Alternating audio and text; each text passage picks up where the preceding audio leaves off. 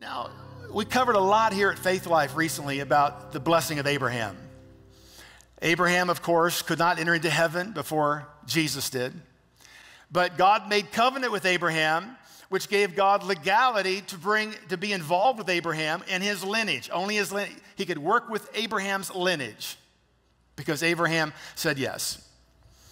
And he gave him promises. The blessing of Abraham are the promises God gave to Abraham. They basically covered his prosperity in the earth realm and his lineage, his promise of the lineage that God was going to give him, where Jesus would come into the earth realm through his lineage. Quite incredible promises. Galatians chapter 3 says, Christ redeemed us from the curse of the law by becoming a curse for us. For it is written, cursed is everyone who hung on a pole. He redeemed us in order that the blessing given to Abraham might come to the Gentiles through Christ, so that by faith we might receive the promise of the Spirit, or meaning able to be born again. By faith, Jesus was coming through Abraham, which we would be able to partake of the Spirit, become born again, children of God. But all the promises, the blessing given to Abraham are all the promises God gave him.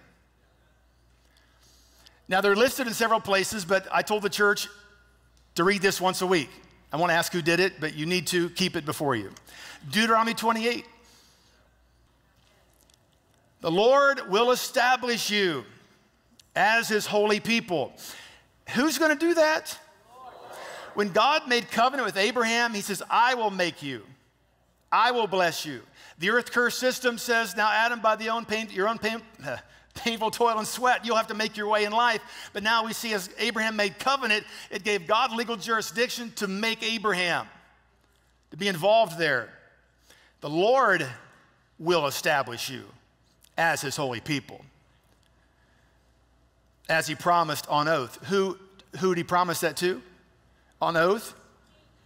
Abraham. Abraham. If you keep the commands of the Lord your God and walk in obedience. Verse 10, then all the peoples on earth will see that you are called by the name of the Lord, and they will fear you. How are they going to see God? The next verse, verse 11. How are they going to see God? The Lord will what? How's the world going to see you? I mean, see God in you? Is that what it says?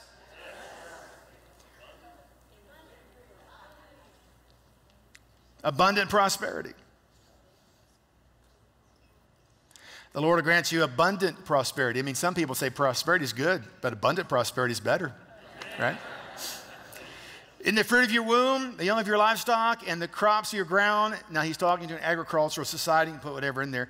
The Lord will open the heavens, a storehouse of his bounty, to send rain on your land in season, to bless all the work of your hands. Why your hands? Because you have the covenant. You have the blessing.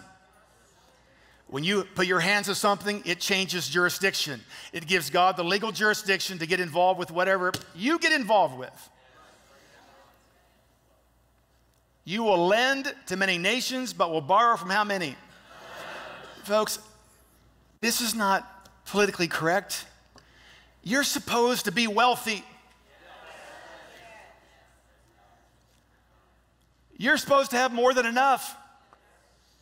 There's assignments to be taken care of. There's things to do, but you know what? It speaks of God. I mean, who wants to serve a God if his kids are all broke and poverty-stricken? Right? Who wants to do that, right? You will lend to many nations, but borrow from how many? Say it again, none. None. So, Pastor Gary, how come so many people haven't tapped into that? Well, first, they've never been taught. They've been taught the religion, the vow of poverty.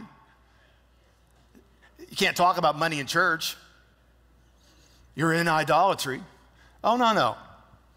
When you don't have money, you serve money. You're always running trying to find it. Every thought of every day is, how can I'll take that job, or I hate that job, but I'll take it for money. That you step out of your identity, step out of your uniqueness, step out of your talents, and you sign up for slavery and never accomplish what God had for you. The Lord will make you the head. He will make you the head. The head has all the ideas. He'll give you supernatural concepts, ideas, favor, and wisdom, not the tail. That's where the church has been living at, is the tail, just following the world, hoping to get a few scraps off the table. Friend, they should be coming to us.